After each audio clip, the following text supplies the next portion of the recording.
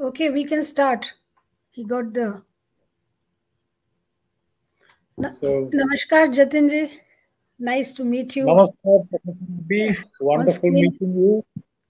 And it's a great honor and a daunting privilege to engage you in a conversation on your wonderful book, a very fascinating book, Thank you. Voices from the Lost Horizon, which I read avidly, found it simply unputdownable. So many questions arose in my mind while reading it. So this is an opportunity for me and for the listeners and viewers to find out more about your fascinating journey to the Andamans and your great seminal work on the vanishing languages there. So you have put together a fascinating book in which you have tales and songs and also a riveting narrative, a compelling narrative about your own journey. So it was a perilous journey. It wasn't a very comfortable journey. It wasn't an adventure narrative. No, no. So you nearly lost your life. You could have been bitten by a water snake, and and you also learned a survival by pumping the light stove, and many interesting things. I think, I was charmed by your account of how you became a hunter and gatherer to escape starvation on the island. So as I, it's a compelling narrative, and it's also a wonderful collection of tales and songs of a vanishing tribe. Tales and songs written in a language which will no longer be spoken by people. The last speakers of some of these languages are dead. So it's a fantastic book. At the same time, it's a tragic book. One feels very sad. A sense of profound sadness also envelops one when one reads this book. So I'll begin by asking you a few questions about your this wonderful book, Voices from the Vanishing Horizon, from Voices from the Lost Horizon, published by Niyogi Books. And it's, as I told you, it's a riveting, compelling book, which I found simply unputdownable. And many questions arose in my mind, and those will read it. I hope lots of people will read it because something much more is at stake. It's not just a question of a language disappearing or a speaker of a language dying, the last speaker of a language dying. I think much more is at stake, and you have vividly brought a lost world alive to us. So, may I begin by asking you this question? Many languages in the world are facing extinction. This, of course, presents a very bleak scenario. What aroused your interest in the fate of endangered and dying languages? Thank you, Jatin ji. But before I start answering your question, I would like to thank the organizers of Bhava Samvad and also giving me an opportunity, though I'm sitting across the seven seas in New York, in New Jersey, to be connected to all of you. As I'm very thankful to Jatin ji to read the book thoroughly because I can sense his sensibilities towards the language and the narrators that are the invisible authors of this very book. Yes, my journey in Great Andamani's language, its culture, its ethos, its worldview, and many, many other aspects of many realms where language is used, the domains that language must have been used, has been very challenging for me. And I have tried to unearth as much as I best to my ability. I mean, I'm not more capable, I have not left any part of my capability untapped. Whatever I could, I did. But coming to your exact pointed question, what really attracted me to dying languages, let me confess that I have not worked on many dying languages before this. In fact, when I reached Andaman in the late 2000, it was I think December 2000, we were conducting a language survey of the Andaman Islands, and that included Little Andaman as well as Great Andaman. And I realized there were Many Indian languages spoken there, almost 18 of them, including Hindi, Gujarati, Marathi, Tamil, Telugu. But along with that, there were three distinct languages initially known as Andamanese tribal languages: Onge, Jarawa, and Great Andamanese. And I had a pilot, I lived with these communities, but not Jarawa, with Onges and Great Andamanese to record their initial uh, speech or whatever I could get. And when I analyzed this, I realized that the Jarawa and Onge are very distinct languages, much different from the Great Andamanese. And that was one of the main reasons. The topography of the region, the inaccessibility of the region, the challenges that posed me that there were not much published material available on this language, as well as the fact that perhaps most of you know now, the antiquity of the tribes. You know, they are the remnants of the first migration out of Africa 70,000 years ago. And according to population geneticists, they lived in isolation all throughout till the penal colony in 1858 was established by the Britishers. So here this was a community which has maintained and survived for thousands of years. And along with that, whatever little remains had been there of their language was also survived. So this is what attracted me to the Great Andamanese. The challenges of exposing myself to some of the very ancient heritage of India, the challenging of Yeah, myself of working with those people who have very different life pattern than us. I had never worked on hunter and gatherers before this. I had never been on the sea for so long to have worked on Konkani, the four varieties of Konkani, but I never lived like this the way I lived in the Andaman. So all these challenges, though I was getting old, but all these challenges were too attractive to leave. So I thought maybe I should do this. So this is what plunged me. But basically, their antiquity and the second fact, which is very important for readers or the viewers or the listeners to know, that the Jarwa and Onge seemed very different from Great Andamanese. So in 2003, I postulated that Great Andamanese seemed to be a language family apart. And later on in 2005, population geneticists corroborated my research. So I was very overwhelmed.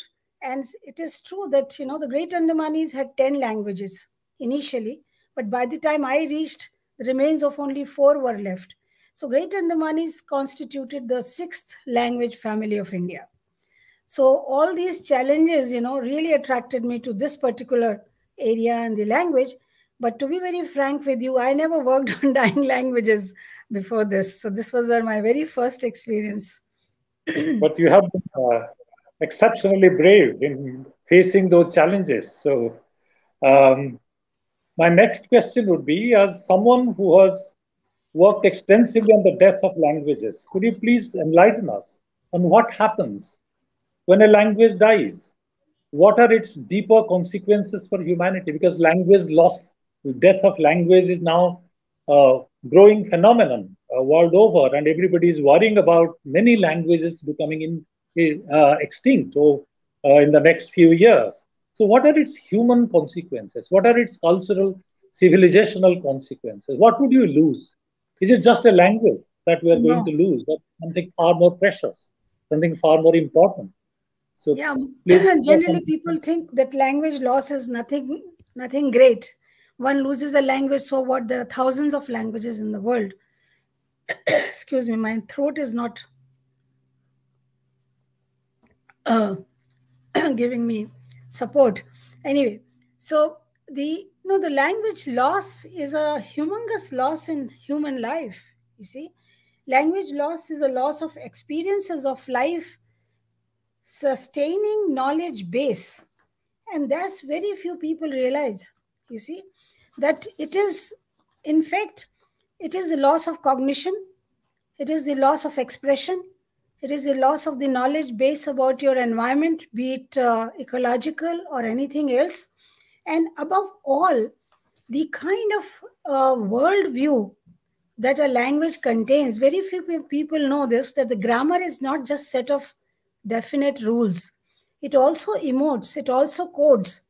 your cognition, your the way you perceive the world. And the Great Andamanis turned out to be a very unique language because the kind of worldview that this language encompassed was reflected in its grammar. So I had to work on this grammar too, and now the book is published on grammar from Netherlands. It came out in 2013. The language loss is also very crucial loss for us, which should be reckoned with, because each language is a distinct language in linguistic diversity. Each language is a evolved language form, which basically tells us the capacity of human for language, you see. So this is a very important aspect, that if every language is distinct in its, and every language has a distinct way of evolving, and that process of evolution is very important for us to know. So language loss is a loss of actually a life sustaining, basically secrets of survival which are logged in languages are very important. And I will give you a very um, a quoted example of mine, that when tsunami came, we lost 5,000 people in Andaman Nicobar, but not a single death in tribals, because the tribals' languages had encoded the secret of survival. And they all knew by just looking at the pattern. Of course, their knowledge of nature was much better than us. So they knew by looking at the pattern of the waves that a havoc or some kind of an earthquake is coming, which is devastating. So they ran into their, whatever the areas, the Onges ran into deep into the forest, Jarvas ran on the top of a hill, so did the Great Andamanis did, because the language has encoded these secrets of survival. So language is a very essential part of human knowledge as well as human cognition. So that's why language loss is a very irreparable loss, because it is very difficult to uh, fathom the beauty and the treasure that you lose when you lose your language. Yeah, you have already told us something very interesting about why or what led you to the Andamans, or what led you to investigate the language situation in Andamans. But in many places of your book, you talk about the bureaucratic hostility that you faced Oh yes. while conducting your investigation. In fact, you must be the only linguist in the world who came to be arrested, nearly arrested, for listening to a story, hearing a story from a tribe. So, and you also, I think you had somebody demanded a bribe from you, and you say that you neither had the means nor the inclination to grease his palms. So you faced so much hostility, you faced so much, uh, so many difficulties. So what sustained you? And the life wasn't, I mean, it was a terribly inhospitable world. The islands were terribly inhospitable in many ways. I think bats and insects would wander into your room, and water snake, the crocodiles, the creeks were infested with crocodiles. It's a terrible landscape that you paint. But at the same time, you spend so many years of your life investigating the language, the linguistic landscape of this world. So, what sustained you? One is curious about that. So, please tell us something about it. Paradoxically, Jatinji, it was my helplessness, my anguish, my anxiety, my anger, and my helplessness state of affairs sustained me. It's Oh, I felt more and more challenged. And I remember in the mainland, whenever my linguist friend heard that I was working on Andaman, they said, "Aren't you afraid of crocodiles? Aren't you afraid of water snakes that you mentioned?" I said, "No, but I'm afraid of bureaucrats, because they conveniently lose my file to give me permit to visit the Strait Island where I worked. That's my Karam Bhumi, and they will conveniently just don't give me pass for more than 14 days. So I had to go back and forth in the boat, to renew my pass. I all kinds of, I mean, I should not be critical of them now, because those officers are gone, and the after my complaint, some officers have developed sensibilities towards researchers. Somehow they hate researchers, maybe because they think we'll expose them. But my idea was not to expose them. My idea was to get deeper into the language which was going gone. You see, I wanted to get the last of whatever is left, but they did not realize this. So I had a lot of problems. Yes, these challenges actually sustained me. And I have a nature that I generally, turn the odds against me into my favor. And this has happened all throughout my field work. You know, in my I have written also the in my book. They have a book called Manual of Linguistic Fieldwork and Structures of Indian Languages. When I started my fieldwork course in JNU in 1976, people said, "How would a woman, uh, you see, can do a real fieldwork because you have to go into villages and the woman traveling is not even that those days it was not that safe, but people don't accept you." But my experience shows that woman is a blessing. Being woman is a blessing. And everywhere I went, because I was a woman, I was given a very good treatment. I was entertained by people. So, as I was telling you, Jatin, I generally have this habit of turning odds against me into my favor. So, when I realized there are so many odds in this land, I said, okay, here we go. Let me see how do I do with it. And thanks to the But Andamanis, you have accepted me. but you have a reason to feel grateful to these bureaucrats because they delayed processing your file and you escaped the tsunami. So Yes, you have reason yes, to be yes, yes. grateful to them for their That was innocence. the yeah. I had that. Well, my JNU faculty and JNU administration was very supportive. When I say administration, I don't mean JNU. I mean basically Andaman administration. But yes, on tsunami. Uh, Before the tsunami, we were to be in Andaman as exactly on Strait Island on 26th of December when the tsunami came. But my files in JNU got delayed because of some signature problems. And I remember I was so depressed. I just left Delhi and I went to Dehradun to spend a weekend with my friend because I just didn't want to think about it that I'm not going to Andaman.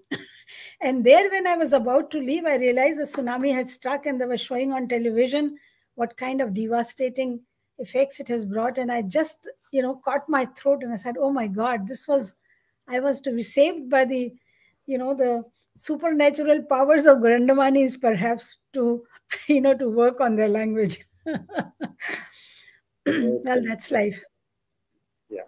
So one of the folk tales you have collected some six, seven folk tales in your book and put them together. They are wonderful. In fact, some of them are so sad. Some of them can be so insightful. They give us such insights into the human condition. In one of these folk tales reminds one of the story of Pygmalion, the sculptor creating or sculpting the image of a beautiful woman and then falls in love with that sculpture, and finally gods uh, vivify, breathe life into this sculpture, and he marries this beautiful woman.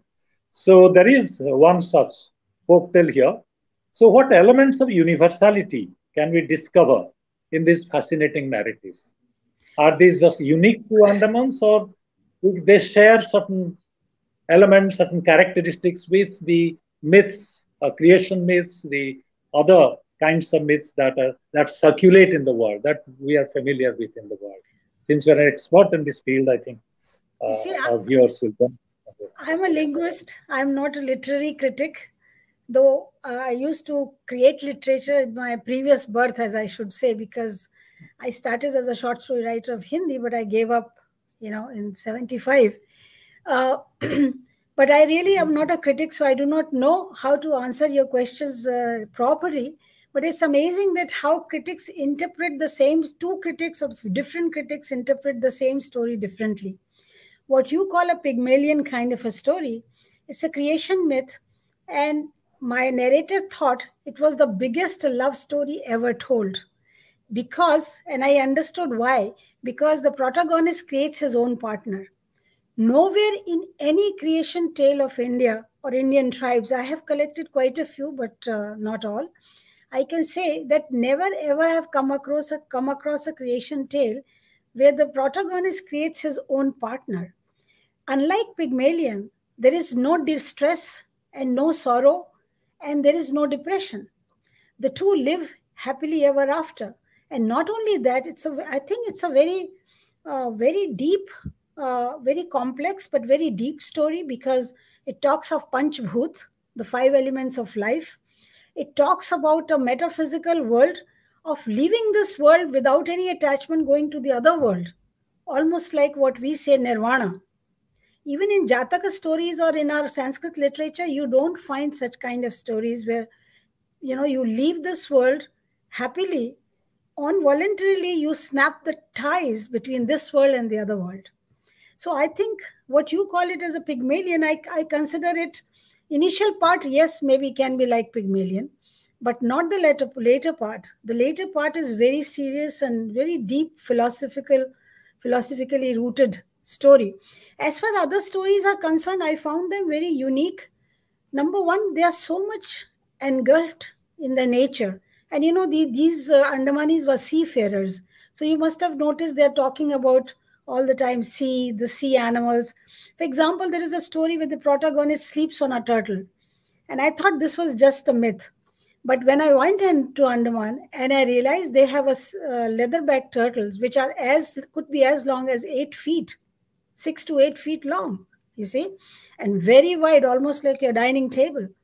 So yes, one could sleep on a turtle.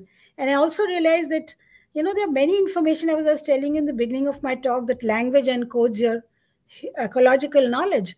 And I realized that the fishing for big animals should be done at night. And the kind of description that Now Junior gave me of emitting lights from dugong or from other big creatures in the sea was amazing. And I checked on Google and I realized that what he was correct, because there are some lights emit when these big animals traverse in the water. So that's why these stories make very unique reading, because none of us are very much aware of the sea life. The other thing is, you must have noticed there are a couple of stories with supernatural powers. Yes, yes. That one universality I thought shared with a granting a curse. You see, I thought granting curse was a very Sanskritized or our Brahmanical, thought, which are encased in our ancient literature in Sanskrit. But when I realized that they also had this uh, tradition of cursing, I was little shocked. And the second was that, the supernatural powers, you can say, but some streak of cannibalism that I found in these stories, two of them, I did not find in any other story or stories in India or mainland India. So it seems when I asked Now Junior, the narrator, that is it true that Andamanis were cannibals or they lavished human flesh? He says, no, that's not correct. Only one or two people who had supernatural powers did it. And once these ancestors made my father eat a a part of human flesh, he did not know it was human flesh. The moment he started eating, he choked. He choked and he had to be saved, and he lost his hearing power since then. So it has been looked down upon. This whole practice had been looked down upon. Even in the stories, you realize that it is not something which is of honor or revered about. So there are interesting, unique features, but there are a couple of universalities like of cursing and and of course the bond between mother and son is a human bonding. It's a universal phenomena. It also comes out very, very prominently and poignantly in one of the stories. And there are other stories of the you know the jealousy between the wife and his ex and her ex lover, and kind of things which are very common, you see. Okay, yeah. And I think one of your narrators compared cannibalism with Goddess Kali drinking blood Yes, and all that, and you didn't I feel was very very confident scared. about that. You didn't want Very to scared. contradict, but that's a very interesting part of the collection of the narrative. So, And when I yeah, try to refute him, he says, why does your goddess Kali wear the mala of skulls? मुंडों की yeah, माला क्यों पहनती है? I said, I yes, never thought about it. क्यों पहनती है? Said, इसीलिए पहनती है, because she was like a, and she mentioned this Juro. Juro was the name of the protagonist. She said, she was like a Juro. I said, I do not know. And I gave up arguing that's with him. very, very interesting take on our myth from the point of view of an Andamanese speaker. Now that the last speakers of some of these Andamanese languages are dead, is there any possibility of these languages being revived through the kind of admirably meticulous documentation you have carried out? Is there any possibility of these being revived? Like Hebrew got revived, although it wasn't used in daily life for a very, very long time. Any possibility of these being revived in future? You see, this is a very loaded question for linguists as well as for layperson. You see, language revive at the moment, at present, into 2021 is possible because there are still three speakers left in the Strait Island. They know the language, they don't speak it. But if the government of India initiates, I'm sure it can be revived and it can be taught to those children living in Strait Island. They go to Anganwadi, as well as those children who go to Vivekanand School in Port Blair. It can be revived. But after these three people are gone, my documentation alone may not be able to revive. And the reason being, this is the second aspect of language revival. You see, the language revival depends on a heavy documentation of the language by linguists. When I reached the island, I did not record the language in various domains. You see, the language is you for revival, the language is used in various domains.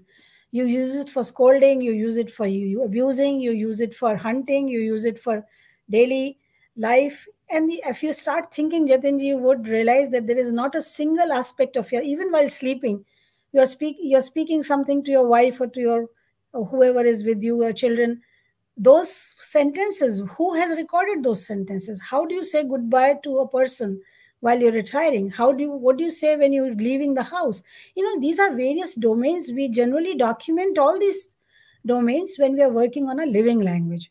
But when a dying language, you're confronted with a dying language, I have lost all those domains. I do not know how Andamanese was spoken in these domains because the Andamanese was not used. So my documentation pertains to the grammar, and so anybody can speak Great Andamanese by going through this grammar. And luckily, I've also documented as much as possible.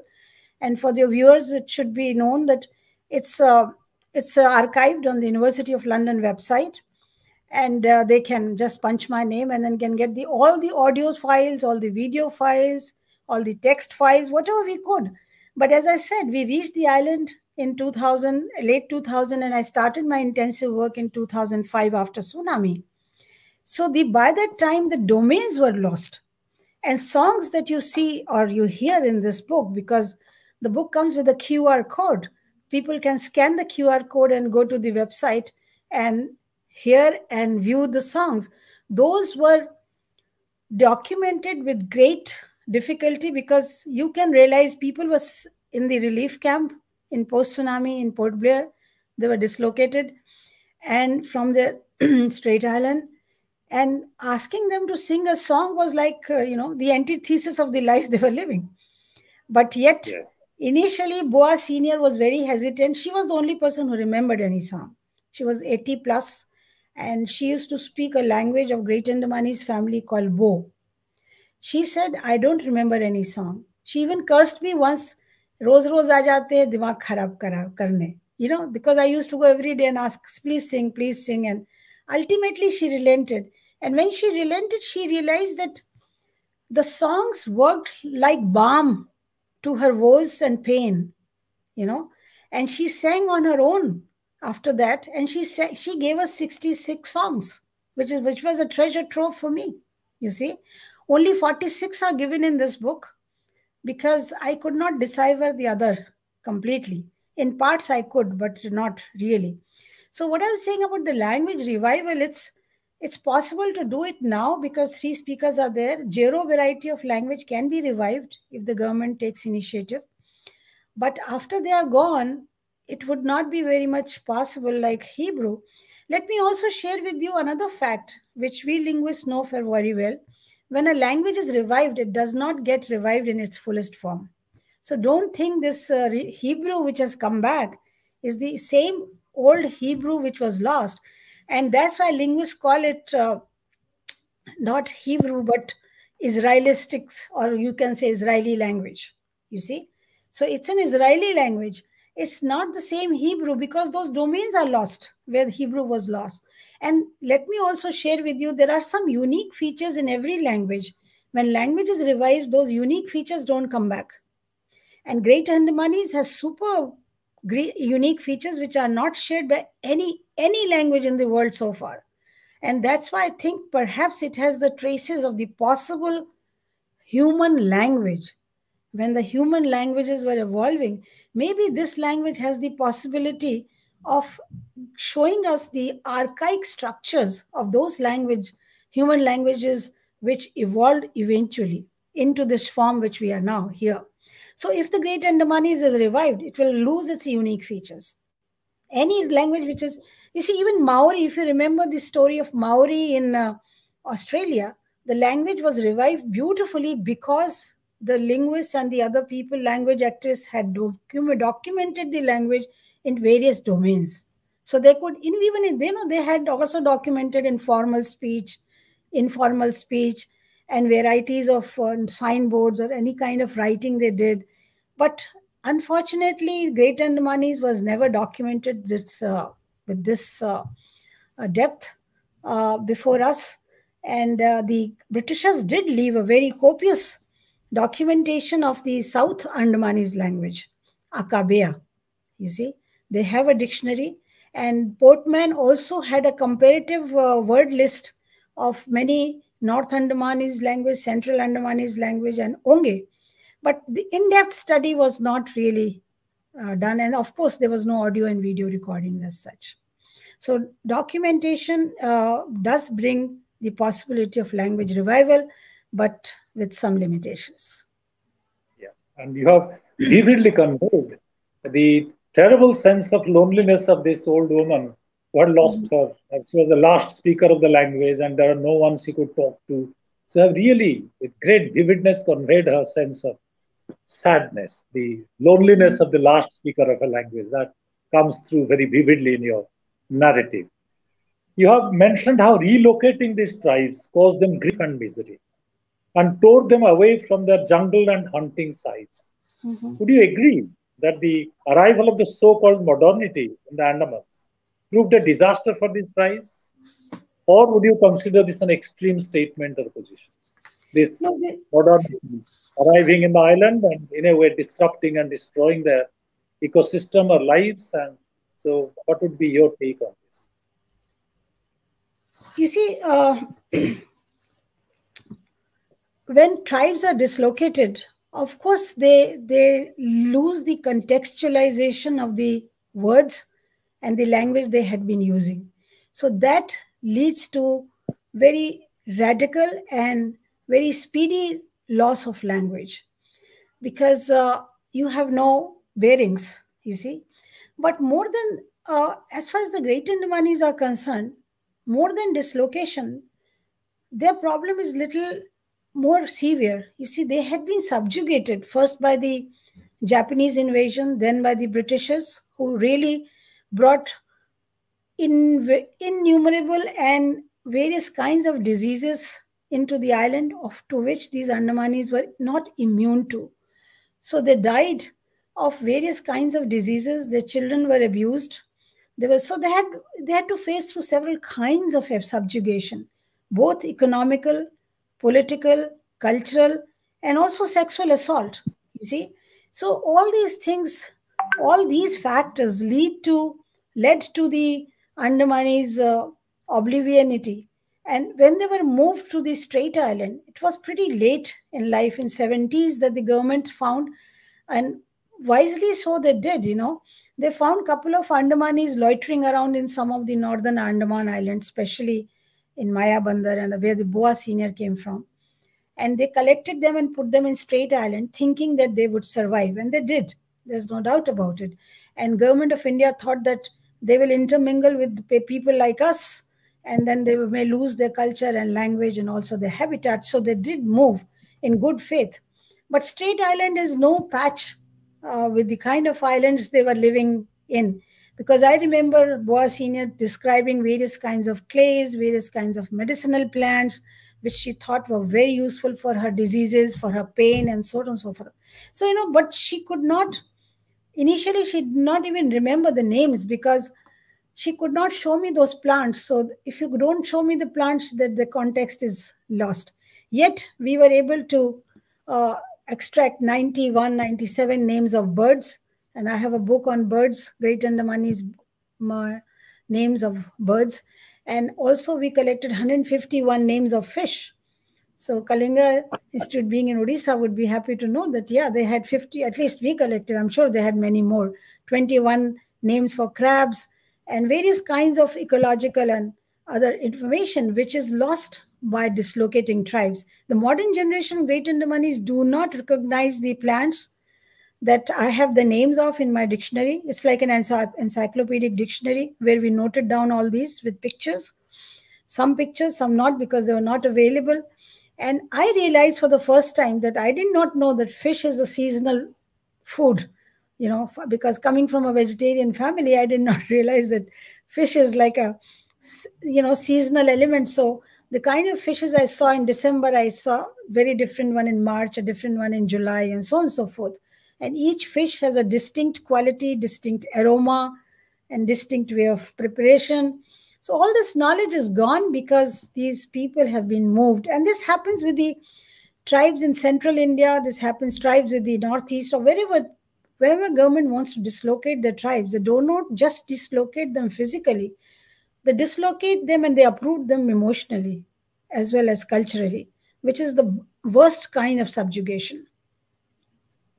Yeah. So indigenous communities often find the presence of researchers disruptively intrusive.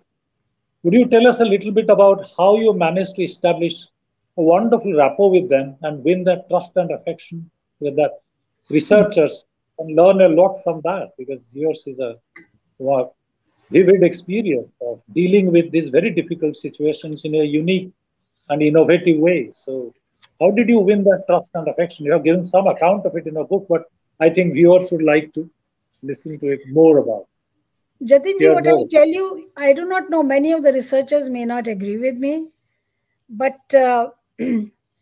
because there are code of ethics, there are ethics, rules of ethics to work on languages and others, but you have to decide according to the situation. I think, I didn't think it objectively till you asked me, but I think why I got trust, why I earned their trust and faith in me, maybe because I shared their joys and sorrows with them, you see, and I spoke their language, even it was broken. But when you attempt to speak their language, they realize that you are one of them. And you would be surprised that even till now, I get a phone call from any of the younger generations. And Licho used to generally ask me, Madam, shall I do this? Shall I do that? And I used to laugh. How can I guide you whether you should go ahead and buy a boat or not? You know, kind of things, which is pertaining to Andaman. So I think the earning their faith in you and also giving them honor and dignity, show your humility. Generally these researchers go and they think they are over and above these so-called tribes and they know more than them. But if you try to become their student, if you try to learn from them, if you show humility and give them the dignity and honor that they deserve, I think that brings their faith in you. I remember Boa Senior used to hold my hand and she wouldn't let me go to Delhi. She says, "No, you cannot leave me because once you go, I'll stop speaking." And I said, "But I do not know, Bo." So she said, "No, but you know," because I just used to throw a few words and make small phrases that I had learned. But she felt so nice. So she used to ask me to get few things which are very intimate to her. And she said, I cannot even ask these young girls. She never had any children, but she had young girls who would look after her. She will ask me, bring me chappals, bring me lungi, bring me this, bring me that. I said, okay. So she would always tell me what she required. But whenever I said, when I'm not here, why don't you ask the tribal welfare department, because they are there. They have crores of rupees just for your welfare. She said, no, koi nahi sunta hamari. Nobody hears us. So you bring us. So that kind of trust that perhaps I developed, I do not know how did I do it, but that helped me, and that helped me in eliciting. And as you must have noticed in these stories, they are not just stories alone. They are also the process of narration, elicitation. Sorry, the process of Yes. elicitation from a dying language. And many friends of mine suggested to me that you do put this. This was initially part of my diary, not part of this book. But then many of my literary friends, friends from literature as well as friends from linguists, they said you must put this also in your book. Otherwise, how the world will know that how to elicit material from a dying language and a community which is almost decimated. So this is what I tried to do, and you may know that while I'm narrating the process, I'm also showing big honor to them and being very easily accessible to them. I remember now Junior knocking at my door early in the morning. I had not even got up, but he remembered a story, and I'm sure he was such a polite person and very caring that he thought, "Madam, I should not wake up, madam. It's 5 o'clock in the morning." And I do not know how he couldn't have a wink of sleep because he remembered the entire story, and he was living with the characters of the story whole night, and he just couldn't sleep. So this kind of sharing was also a little new for me. I had never been so immersed with the culture and with the experiences of the community as I did with Great Andamanis. Thanks Yeah, to I'm them. saying Thanks to them. researchers will learn a lot from your example and your experience. I'm sure there is no doubt about it. Maybe my last question. Mhm. Language loss is a crisis that must be threatening many indigenous communities in India and elsewhere. As an eminent linguist who has done seminal work in this field, what would be your advice on how this crisis can be combated? What policies can be put in place? So this is something that exercises minds of Yeah, many people. Languages are dying. Can we, yeah. particularly among indigenous communities, what can we do about it? Is there anything that people can do about it, or the government, or some policies can they be put in place? Well, yeah, a lot can be done provided there's a will. Uh, as far as to survive, to make the language survive, the beginning stage can be done right in the very heart of the community. You see, the Anganwadi schools or the primary schools, wherever I'm talking about in general, can introduce a home language or the mother tongue or the heritage language in the school for expression. And as you know, in kindergarten or nursery school or nursery class or even till class one, you don't need books really. You basically need the kind of language which has power to narrate. That's very important. And I realize the powerful instrument of called narration, which our children are losing because they are never made to narrate. They are only made to read and write. You see, so it's very important that the children, right from the very beginning, should be encouraged to speak in their language in school, and the school language should be the heritage language of that community. And after a couple of years, it can be moved to the state language. So, for example, in Andaman case, I suggested to the administration that let the language be taught in the Anganwadi and as well as in the Vivekananda school, where the children are of most of the other communities, let they have in the 0 hour. All schools have a 0 hour. So in the 0 hour, let the Great Andamanese language be taught because you have so many children from the Andaman, and they can be very happy to do it. To give you an information, Jatinji, I also this language, Great Andamanese languages, are not in the orbit of orthographization. I gave a script to this language. We produced a Varnamala with the help of now Junior and my research assistant Abhishek Avtans, and we distributed this Varnamala into the uh, community. And you won't believe the children were so happy to see the Varnmala because it was pictorial Varnmala. And they said, we have already learned our language, but just by reading a word, they thought they have known the language. So the kind of enthusiasm that you can imbibe in the children is by introducing the language in the early stages of life. In fact, when this I had been proposing for last 20 years MLEP, multilingual education in phases. But now it is showing some results because the new education policy 2020 that came out, when I was reading the various clauses of the new education policy, I realized that the sorry,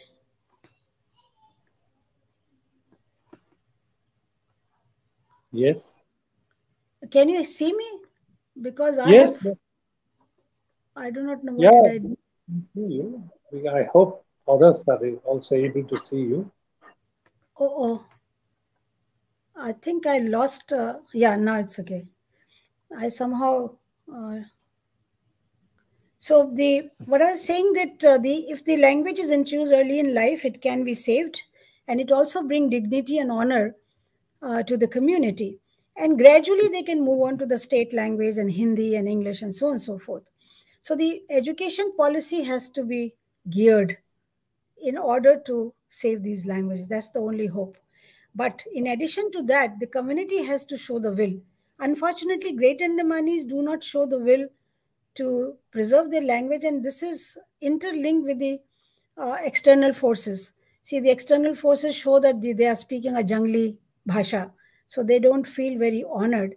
But things have changed since we started documenting, because now they flaunt that the language has a script and the language has this book and that book. So I suppose we need to, number one, we should script these languages as soon as possible. And I had suggested to the government of India that they should start this a kind of a revolution, because there are still 800 languages in India which are not, we don't have a script. So the script should be given so that the languages can be read and written, and then the material could be distributed. Their oral tradition has to be saved. See, these languages have survived primarily because of the oral tradition has survived. They had no script, they had no documents, but they have survived. So oral tradition should also be introduced into the class curriculum. Oral tradition should not be looked down upon. We very much need our oral tradition to be intact. So Okay. Yeah. these are few of the measures that we can take, but this calls for another lecture. Yeah. Yeah. It has been a great learning experience for me. I'm sure the viewers would share my feelings, and I have no doubt that many questions are arising in their minds, and if they uh, raise those questions, I think Professor Abbi would be only too happy to Yes. answer them. So, questions. I think if there are any questions, Yeah, I can let see them. on my screen is Aditya Bharat. Sitanshu, is this is the question that you want me to answer? Great conversation. How can we record, digitize our lost languages, and how communities be a part of this process? You see, as far as the digitization of lost languages are concerned, documentation is a very technical field. You'll have to join a linguistics department where language documentation is taught to understand how to document and digitize it. But leaving the technological part out, the communities, whatever they speak, you can certainly, these days recording is so possible. You can record them, and you can translate word by word by asking them the meaning of words, and you can have an interlinear translation that way. And you can also have a line by translation, which I have given in this book. You can read the in the book, there are 5 appendices in which I have given line by translation, so you can see how that has to be recorded. It is certainly can be done, but you have to involve the community. Without the help of the community, you cannot do it. Okay, which is the next question? I can't see here.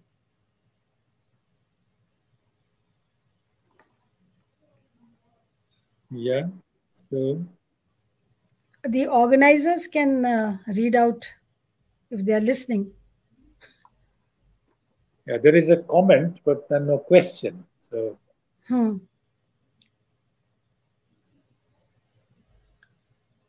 I think,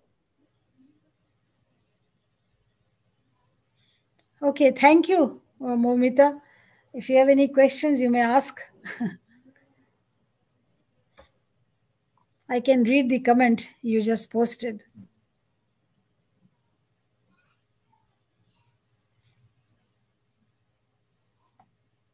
Okay.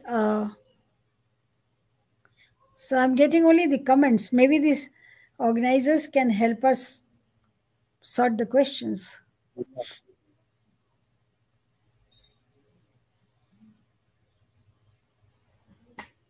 Thank you, Abha. I'm happy you liked it.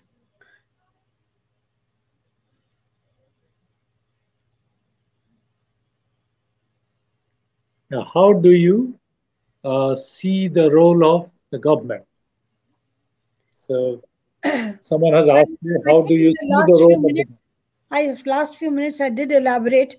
The government has to modify its language policy or the education policy in a way that the heritage languages are given due importance at the beginning stages of learning of the child. We eventually we normally forget that when a child enters schools, he's already a bilingual. He knows his language and he also knows perhaps the other language of the state. This is true of the city life or the shahri zindagi. But if you go into the villages and the remote areas, the children know their heritage language so well. They know about everything that happens around them and in their ecological environment. So the government should tap this resource rather than considering them low trodden people or people who do not know much. They should be considered treasure house of knowledge and let the child express his views, his thoughts, his thinking, his cognition also in the language. I generally give the examples of the 9 shades of blue that the Maya language had once upon a time. 9 shades of blue, because they could visualize the butterflies in their jungle of different blue colors. But when the Maya language was translated into Spanish, they did not have 9 shades of blue, so they translated into 3 shades of blue. With the result, when the younger generation of Maya started reading the Spanish dictionary about their own language, they lost the cognition of the other 6 shades of blue because there were no words for it and they were not taught about it. So, as I said in the beginning of my lecture, that language encodes your thoughts, language encodes your cognition. That's a very important aspect of language. That's why we should not let the languages lose. Because when we lose, we also lose part of our cognition. We stop perceiving many things around us that way. And this is very true of the Northeastern languages spoken. I have worked on them and I've written about them, that there are something called expressive words that they are losing because the younger generation has not been taught in schools about those words. There's another question. Is it really possible to teach these dying languages like the way we teach other languages? I think I answered this question during my talk. Yes, it is possible, provided you have enough material to teach. But to begin with, you can start teaching with the oral tradition. You hire or you invite somebody from the community in your class, and there you can begin, by learning from him. This can certainly be made possible. Don't be cowed down by the fact that, oh, there's no teaching material. This is the often complaint I hear from teachers. Oh, we don't have teaching material. How can we teach? Your teaching material is roaming around all around you. You see, they're living teaching material. They have sustained their language for thousands of years just through the oral tradition. If you remember, our Shastras were also for a long time were not written down. Till Rig Veda was written in 1500 BC. They were all passed on through the oral tradition. So oral tradition is very, very strong. Don't undermine it. You see, and it's ever evolving. The beauty about the oral tradition, it's ever evolving. It's always new. It is the written tradition which is frozen in time and space, but not the oral tradition. So don't think there are no teachers around. Just call somebody from the community, a male member, a female, elderly people. They know a lot, like Bua knew a lot. I was enamored by these old people who knew so much, But I had a very different position because I reached the island where the language was almost extinct. But you can certainly do it with those languages which are not extinct or not almost extinct, because there are many elderly people in the community who would like to help you. Uh, there's another question by Mary Mohanty. Is there any other dying language in India? Well, yes, there are many languages which are on the verge of dying because they are not being sustained, not because they are not powerful. They are powerful enough. I was just looking at some figures. There are 200 languages in India which are spoken by less than 10 speakers. So they must be dying because the demographic situation is not very helpful to them. So when the demography does not helpful, that means there are very few people, and there are generally in such cases what happens the fluent speakers are only those who are elders, and the younger generation has either a passive knowledge of the heritage language or they don't want to use it. Then those are dying. But there are, in addition to these 200 languages, there are 178 or 80 languages, 180 languages, which are spoken by less than 10 to 50 speakers. So even if you have 50 speakers, there are very, very few in order to sustain these languages over a long period of time. So yes, languages are there in India, which are also on the maybe on the verge of dying. And there are some languages, quite a few languages are in Kashmir, and there are quite a few languages in the northeast of India in various states. But there are languages also in central India. In Odisha also, you had 42 tribes, I suppose, but all 42 tribes don't speak their respective languages. Some of them are almost gone. So there are large number of languages, 200 plus left. We can include 180 also, so that makes 380, almost 400 languages, which need to be saved. There's another question. Languages, because the tales you shared on how you retrieved information about the Andamanese people and their language was so challenging. So is it really possible? Well, I made it possible.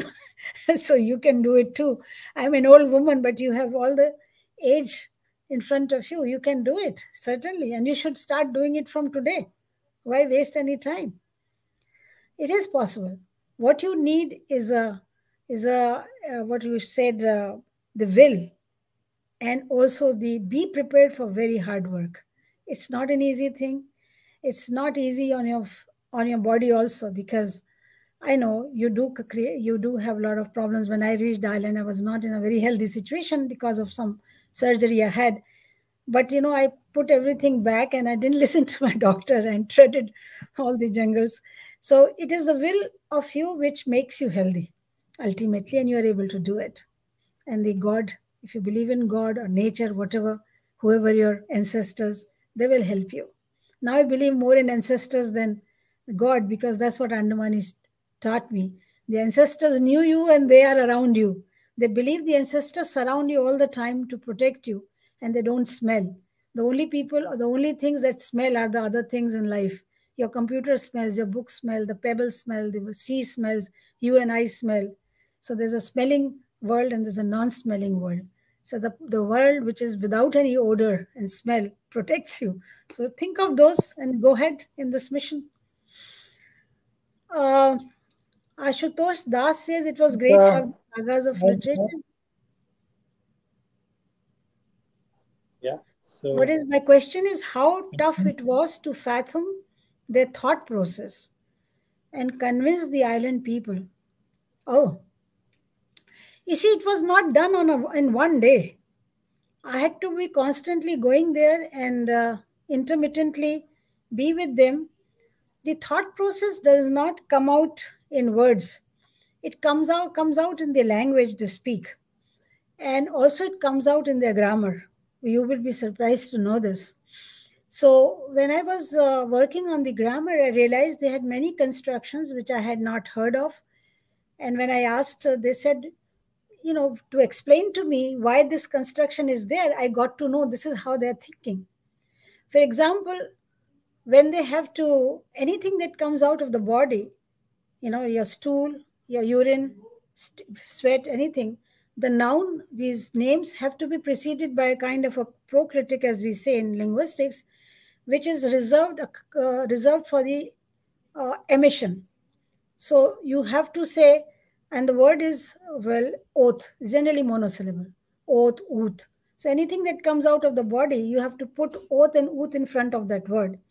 But when you have to go out of your room, you have to put the same word, oath, go. The word for going is chone. So you'll say oath chone. And I didn't understand initially why the chone has to be preceded by a clitic. It's a verb. And then they said, no, but you're coming out. And then I put two and two together. You see how the thought process works. Similarly, somebody who's very beautiful, very nice person, he has to be the adjective beautiful has to be preceded by A. A is for internal body parts, the things that you don't see, like pancreas, your stomach, your blood, things of sort. So if somebody is beautiful inside, it has to, you have to say, Sheila is a beautiful. A bungoi is the word, a bungoi. But if Sheila is beautiful to look at, like if she's participating in Miss India, let's say, then it has to be Sheila is air bungoi, because air is the particle or the clitic which is reserved for the external beauty. So this is the thought process that they see the world through their body. And this I understood after a long time when I cracked the puzzle of the grammar. It took me almost more than a year to crack the grammar. And believe it, I have worked on more than 90 languages of India. I have never come across such a difficult grammar. So I was really challenged, and I remember I was a guest scientist at Max Planck Institute in Germany when I was trying to crack this puzzle. And when I did, I realized it was so simple. It was so simple, but I couldn't get it because I was not looking at the world through the eyes of the great Andamanese. I was looking at the world through the eyes of a Hindi speaker. You see? So the thought process, you have to get into the under the skin, as they say in English. You have to share the thought process. For that, you have to learn their language and the beauty of their language.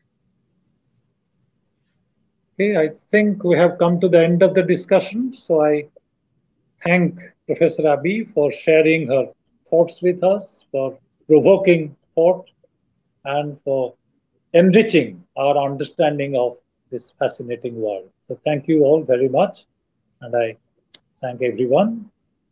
I think. Thank you, Jatinji, and thank you everybody else who has joined us and who will be watching us little later. I'll be very happy if you mail me your thoughts or your questions on anvitaabbi@gmail.com. But I will also like to tell you that I have a website for Andamanis, which you may like to look at.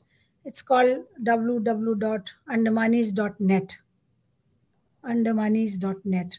Or you just type Voga, VOGA, Vanishing Voices of Great Andamanis. That will also take you to this website. Please do look up this website and please mail me whenever you have any question. I enjoyed talking to Jatinji, you, and also Oh, to it the was other. my pleasure. So thank you very much. Thank you, everyone. Okay.